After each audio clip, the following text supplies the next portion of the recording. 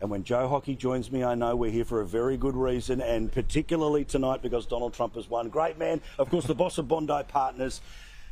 This election, again, and inevitably someone's going to send me an email and say, oh, 2 days ago you said the poll was 50-50. The reality is the Electoral College is what ends up electing people, but how you win a state is a margin of this much or a million, it doesn't matter.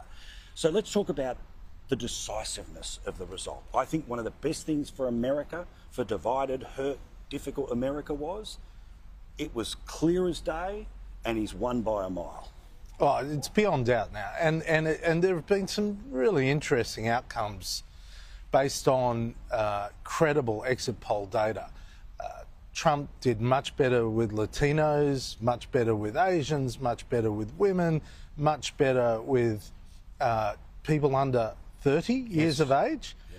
And this is all contrary to all these pollsters and experts around the place. Even on an issue as important as abortion, 5 states voted Republican and voted pro-choice at the same time. Yep. So people were separating the very sensitive issue of abortion from their vote. And it comes back to the fact that it is a fact. Donald Trump campaigned on policy issues like cost of living, immigration, getting out of wars, making sure that there were lower taxes, less regulation, greater freedom. And Kamala Harris campaigned on I'm not Donald Trump. Yeah.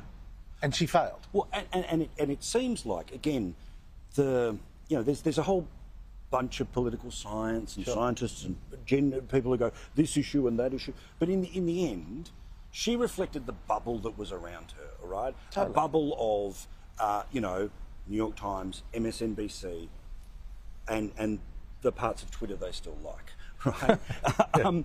But of course, the country's bigger and wider than that. Yeah. And even over the period of time of 8 years, the information sources are different, and the information coming back to them is obvious. So when they turn around and say, well, but this jobs report and this economy, and this is a former treasurer, right? You can't just stand there and say, we're going great because of this growth number when you're paying 30% more for eggs and bread. Well, you can't tell people they're feeling good if they're not feeling good. Correct. And especially from Washington, D.C. Yeah.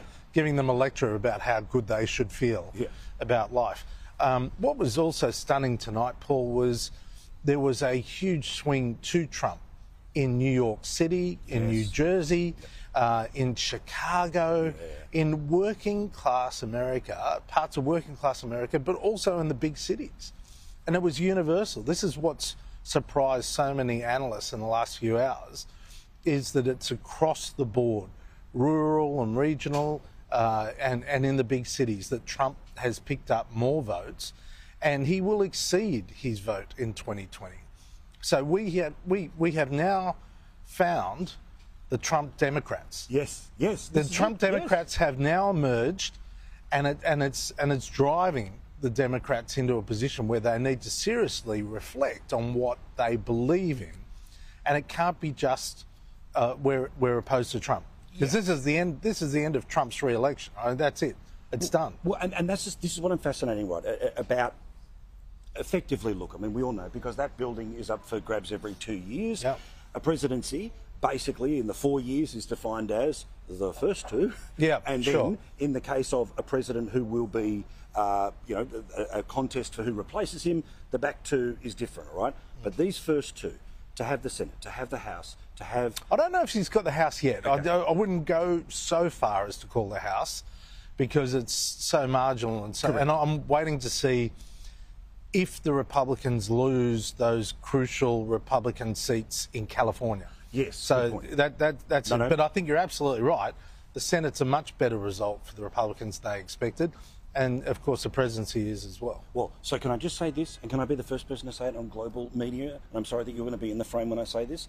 It means if the Democrats end up in control of the House and try to impeach him for anything, the majority that they have in the Senate means he will not be convicted. That's right. Let's save ourselves, whatever the hell that might be. And you know what's interesting is, in 2020, after he was impeached twice, there were no ads run by the Democrats about the impeachment. Yes. This time around, there were hardly any ads about all these convictions of Donald Trump as a felon and so on, because the American people are just not interested in it. Yeah. They're more interested in what affects them and their families, whether they can get jobs, whether they can pay for the eggs or the milk. They're interested in fuel prices. They're interested in whether their children are going to go and fight in another war. Yeah. They're interested in whether they're going to have people come across the border and lose control of their own communities. These are the things that have made the decision tonight. And I saw some of the media in Australia that's so sanctimonious as to suggest that democracy ended tonight. I mean, oh my God, this is democracy. Correct. This is where the people have spoken out against elite opinion. Correct. And actually, that is what democracy looks like. Yeah. Where people speak in volumes and in the majority against what elite opinion is. But also, the same democracy that hired him, fired him, has rehired Correct. him, Exactly right. And it will pass a midterm judgment, and then, of course, in 4 years' time, he leaves. But again, let's not talk about next grand final when this one is still echoing in the streets. Sure, right? sure. So, Trump, the negotiator, and also Trump now as somebody who's not got this eye on re-election. All right, he'll have a team around him that have been assisted by laws like the change to Chevron deference, which means they can really go after the expansive power of government, where, you know, basically the government department can make a rule and pretend it's a law and enforce it in the same way. He also comes with, an aggressive want to cut things out of the federal budget. Do you think that the first period of that governing, we know he's going to do things about the southern border, we know he's going to try to do things when it comes to international trade, but he has a very clear mandate to come in here and break some stuff, right? Absolutely. And it's interesting because some of the people he has around him, like Elon Musk or Robert Kennedy, they're eccentric. There's no doubt about that. They won't be able to occupy official positions like Secretary of State or Secretary of Treasury or whatever, because they still might not get through the Senate confirmation process. I wouldn't imagine, But he will give them absolute authority to go around and break some shells. Yeah. And that's what Americans have just voted for. Yeah. They have voted for Donald Trump to be a disruptor, to change the system. You know, what Australians do understand, because they travel to the US, is when you go into San Francisco and you see the despair on the streets, or downtown Los Angeles, or even New York, or wherever it is, we see that. And yet some people are surprised that they voted for Donald Trump. Well, the Americans have voted for Donald Trump to stop that. Yeah.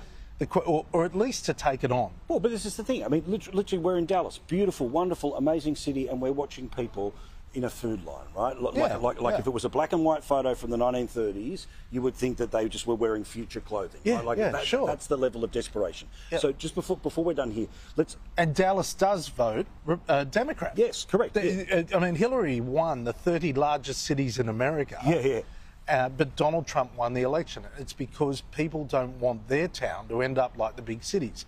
Well, now the big cities are saying, we've had enough as well. We want to be like the small town. Yeah, that's right. Exactly. All right, so in terms of the Australian connection, I've spoken that I think AUKUS remains unchanged. Yeah. I think that's going to be clear. I think the tariff conversation is really code for China. All right, I'm not imagining there's going to be an Australian scenario. That said, free advice, how does this government, which has a Prime Minister, which has said while he was President what his feelings were, and there'll be people that will bring that up to Donald Trump, no doubt, but how does Australia deal with Team Red everywhere? Well, the starting point is don't be a public critic. You know, good point. I always found I could be a private critic, and publicly you don't have to support. You just don't join the conga line of critics. Great idea. And that's a good starting point.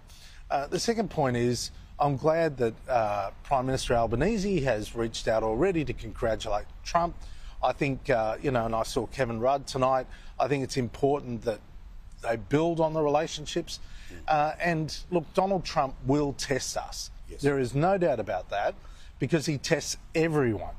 The question is how we react. Do we react in a measured fashion and work out a solution, or do we simply, respond like half the idiots in the world and just try and criticise him and make life hard for him? Correct. Don't comment, participate. Joe, thank you. Lovely to see you. Good on you. All the best. Bondi Partners is, of course, a very good way to stay in touch with what might be happening here in the United States.